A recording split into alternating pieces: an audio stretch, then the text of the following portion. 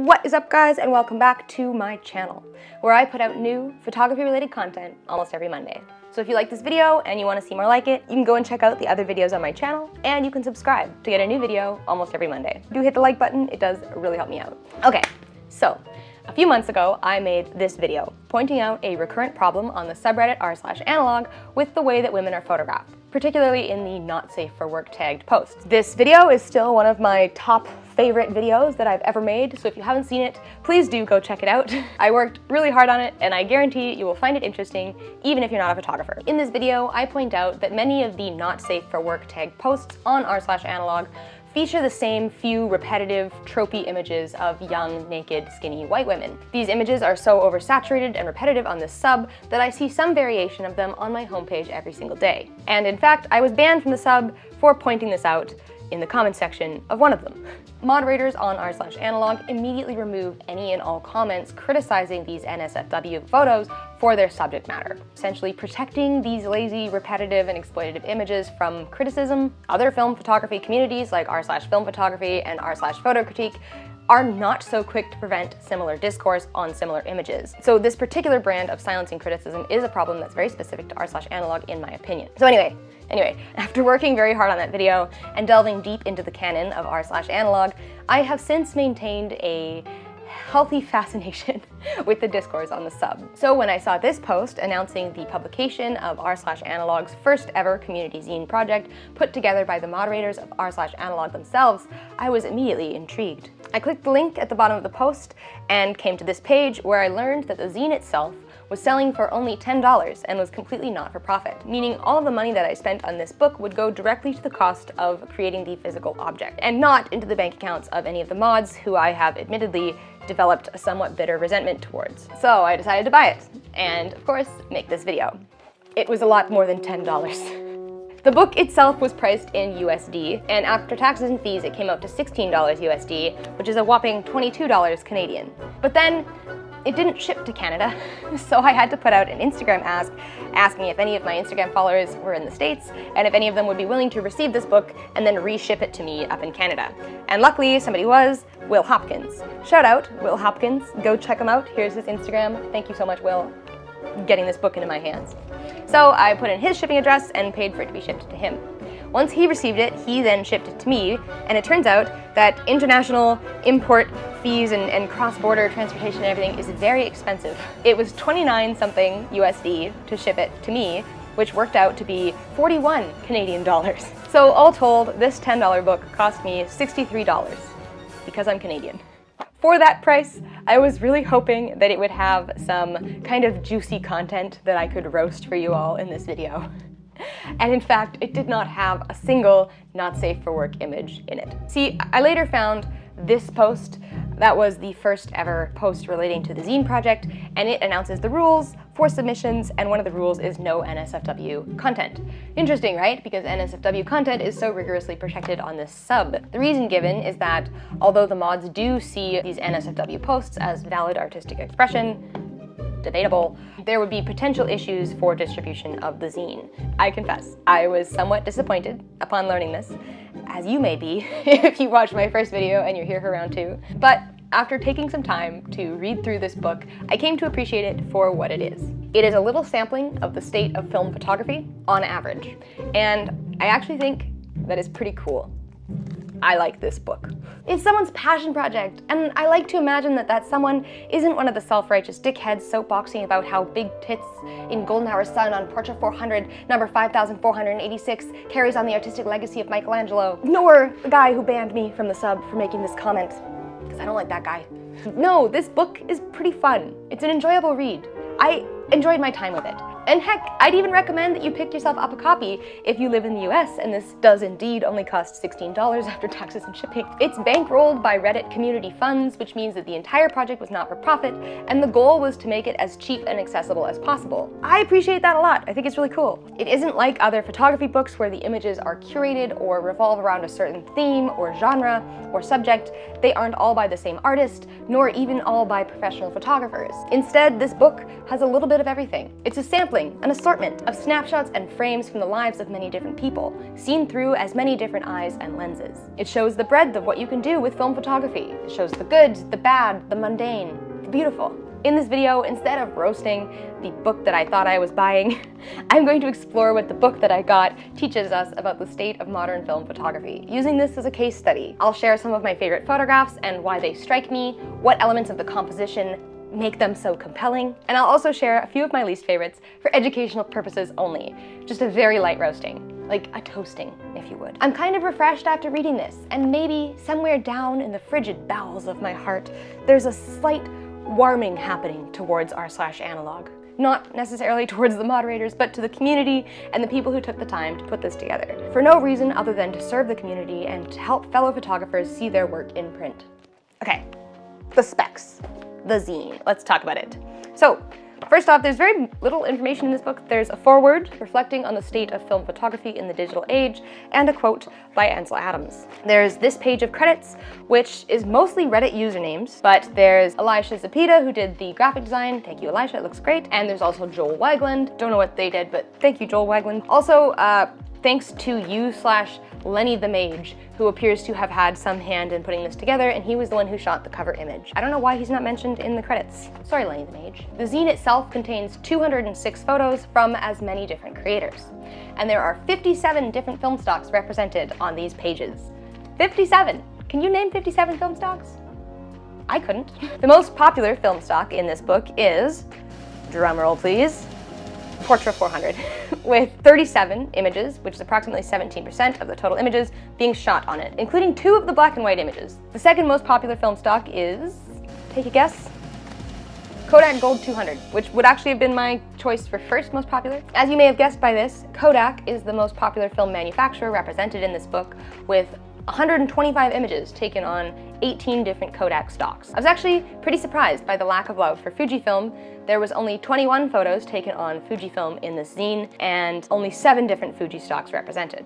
Of the black and white stocks, Ilford HP5 was the most popular, with 14 of 58 black and white images taken on it. There were a few stocks that I had never heard of, including Afka APX400, Ultrafine Extreme 100, and Silbira Pan 50. There were some stocks that I was surprised didn't occur more often. I like to think of Cinestill as being like a cult classic, but only 6 of the images in this zine were taken on it. There was only 2 shots taken on Fuji Velvia, which is a color positive kind of slide film. Very cool. I've got a roll in my fridge right now. And only 1 photo was taken on Lomochrome Metropolis. It seems like most of the photos were taken on 35mm, but there are definitely a few 120s, and even this one, which was taken on a J-Lane speed plate. For all the memes about classic cars and gas stations being super repetitive tropes in film photography, I actually didn't see any pictures of gas stations in the entire book, even in the cinematic and night section, which did surprise me. There are a lot of pictures of classic cars, but a lot of them are really, really cool and unique, despite the fact that their subject matter is somewhat of a trope. This particular shot of just the bumper of a classic car does recur a few times, but I can't blame the artists because I have taken this shot too. Which actually is another funny thing that I found about the zine, was that there's a few photos in here that I have taken. These are not my photos, but I've taken nearly identical photos in the past. This one of the Calgary Library made me laugh out loud because I took a nearly identical photo when I visited Calgary, and I thought that I was being really clever with the sun, and it makes me wonder how many other photographers have stood in that spot at the same time of day and taken the same photo and felt like they were being really clever as well. I'm not going to critique any of these photos for being derivative or repetitive because glass houses. Speaking of critique though, I did go through and tab all of my favorite photos in purple and all of my least favorite photos in rainbow washi tape. I have 12 least favorites and 21 favorites. I'm not going to talk about all of them. Oh my god, this video would be like an hour long. But I am going to talk about some select examples of each. The photos I talk about are not the best or worst, in my opinion, but they're the most interesting to talk about. I also want to say real quick that I mean absolutely no personal offense to any of these photographers. These are just my opinions on the art itself, and I'm sharing them because I love breaking down photos into their constituent parts and talking about them at length. Okay, so half of these have first and last names, and the other half just have usernames, and you're just gonna have to make your peace with that now. So there were several photos in the first section, nature and landscapes, that I really, really liked, including this one by Elisha, the graphic designer. Good job, Elisha, I love it. But the one that I want to talk about the most is this one here by Emma Hartman. Now, this photo has excellent compositional balance. Like, it's divided cleanly into thirds, 1, 2, 3. You've got the rule of thirds horizontally, and you also have the rule of thirds vertically, because the bus takes up almost exactly the middle third. It's perfectly positioned in the frame and a very obvious subject. The bottom third is blurry, drawing your eyes upwards. The middle third is receding upwards, also drawing your eye upwards. And then finally, at the top third, you get that payoff with the yellow bus, the blue mountains, and the pink sky. The color palette itself is unusual. If you had a blue sky, it would just be a pretty standard blue, green, and yellow color scheme, which is classic analogous, and this one. But instead we have a pink sky, which lends this beautiful split complementary color scheme instead. So given everything that I love about this picture, you might understand why this picture is among my least favorites in this section. There's nothing about the composition that draws your eye in any one particular direction. Where Emma Hartman's has the bus as just a very obvious subject, this picture doesn't have a subject, really. There's a few elements that compete with each other for attention, and the composition rewards none of them. There's the beam of light hitting a blurry bush. There's an upturned chair that definitely draws a little bit of attention, but it's just being missed by this patch of sun, and the second patch of sun is illuminating a slightly out of focus pile of garbage. There's also no intentionality behind the color palette. It's just green and brown. A large portion of the bottom half of the image is just taken up by blurry brown. I'm sure this scene looked a lot more magical in person, and it does make me wonder what the photographer saw that day that the camera was unable to capture. Fast forwarding through the book, here are some honorable mentions. Oh my god, I love these photos, but I don't have much to say about them until we get to this one, which I just love. I think it's really, really cool. It's by Sean Alves, and it was shot on Kodak Color Plus 200, and when I first saw it, I thought the people were just laying in the snow. I was wondering why there was a bunch of mostly unclothed people lying in the snow until I realized that it's actually sand. I suspect this photographer did something fancy when they developed this photo to overdevelop the highlights and maintain the shadows. Because although the highlights are overexposed, the image itself is not blown out. The shadow details are well balanced, and you can definitely see the details are still intact. And also, you do have a clear subject. You've got this guy in the middle, surrounded by enough empty space that he has breathing room to be the subject, despite all of the other people nearby who are similar sizes and shapes. It's not cluttered, but it's scattered.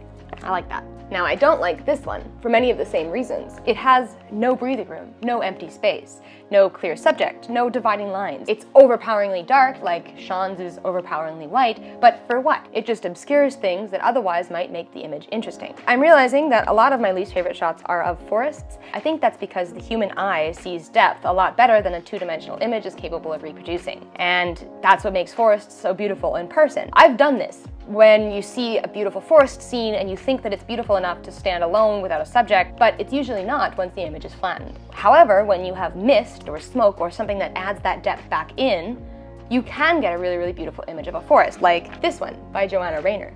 Anyway, now that we're into the black and white shots, there's a bunch that I really love here, but I think it would be interesting to talk about this one that has this really, really, really cool triangular focal point. For me, this is a sleeper shot because overall the image doesn't have anything particularly interesting in it, but the composition is just fantastic. This is shot by a user Simple Perception, which username checks out because this is a very simple photo, but got great perception. I love how stark this triangle of focal points is, how you have this line connecting two of them, and then this kind of half and half dark on the bottom, light on the top, and then the third focal point is just this pitch black silhouette standing out among this bright area. The middle of the frame is blank. You've got to work for the payoff, and you find it by looking at the composition. Good photography, in my opinion, is often about capturing mundane or familiar scenery in unfamiliar and unique ways, and I think that this image does that very well. Moving on, the final photo that I'm going to talk about is in the street photography section, and it is by user Jomon.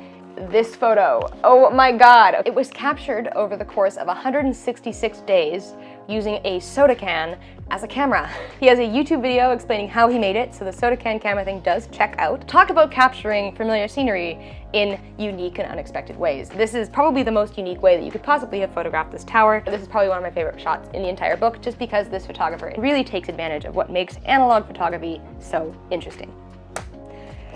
That's everything that I had to say. Thank you guys so much for watching. I hope this video was fun. I hope it was interesting. I hope that you're inspired to buy a copy of the r/analog zine project and appreciate all of the wonderful photography that it contains. So yeah, I will see you guys next week with another photography related video. If you liked this video, do leave a like, leave a comment letting me know what you thought. And in the meantime, I want you guys to stay sharp and don't forget to keep shooting. Bye guys.